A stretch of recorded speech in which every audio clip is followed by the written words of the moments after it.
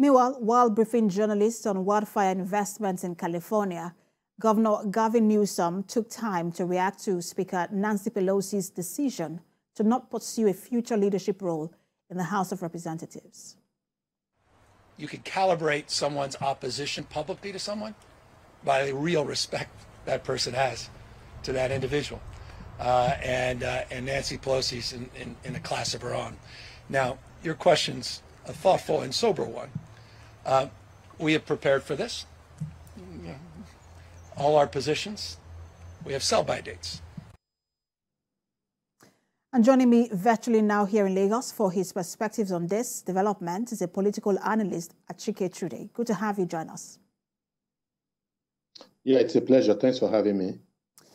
So Nancy Pelosi is stepping down in a time where Democrats have lost the control of the House by slim margin, but still have by slim margin have control of the Senate. One of the things that she is respected for is the ability to get Democrats on the same page on particular legislations. What do you think that has stepping down from that role would mean for Democrats, especially now that government is split? Yeah, well, her stepping down, I think it's quite a big thing. It was expected. In fact, the questions were being asked, before now, how long she was going to remain. Of course, age is a factor. It's not exactly on her side. And in 2020, after the elections, some people, when they also won both houses of Congress and then, House of Representatives, a few people tried to make a play. The younger generation tried to make a play for the speakership of the House, but obviously she battered them down easily because she was that powerful. She had amassed a lot of influence over the years, and had a way of whipping everybody into line, and so it's an era, really. It's a defining era that is being opened up, a new set of leadership, democratic leadership in the House. That way, a leadership that also has to find a way, to do things to have its own identity, because Nancy Pelosi was able to stamp her identity really, in not just in Congress, but in American elections, in America generally, and of course, that this is a period of the culture wars where, both sides have dug in terms of the cultural issues that are determining a lot of things in the United States, and then, of course, at the level of economic issues also. So it is going to be a tough ask to follow, because when somebody has left such an indelible mark, and made such a serious mark in her endeavors and her engagement, it becomes very difficult for somebody to fill in her shoes.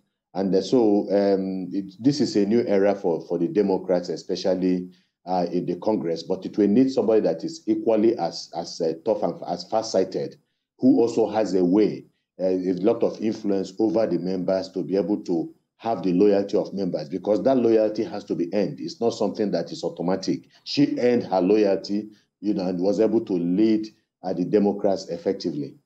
And her role is now up for play. But let me ask you about what this means for President Biden. Not just that she's stepping down, but also that the fact that there is split government once again in Washington, D.C. Yes, obviously, I think Biden himself knows it. He said he would try and work with both sides. He had also said, so people were asking him, are you going to do anything differently? He said no. And the reason why he said no was that the Republicans did not get the exact, victory that everybody had anticipated. In fact, there was talk about a red wave, which eventually did not happen. So they lost the Senate, because even if the runoff in Georgia, even if it is won by Herschel Walker against Warnock, they are still going to have the casting vote, which reposes or is reposed in the Vice President Kamala Harris. So the Senate is still firmly under the control, though narrowly under the control of the Democrats. But where they're going to have issues is with the Republicans in the House. The House did not make the kind of gain that they wanted, but what is important is that they have the majority. And with that majority, they could constitute an obstacle to Joe Biden's some of the policies that he would want to enact. If they do not agree with it, obviously it is dead, on arrival. And besides that, again, Biden is already having problems right now because immediately it was known that they had won the majority in the House of Representatives.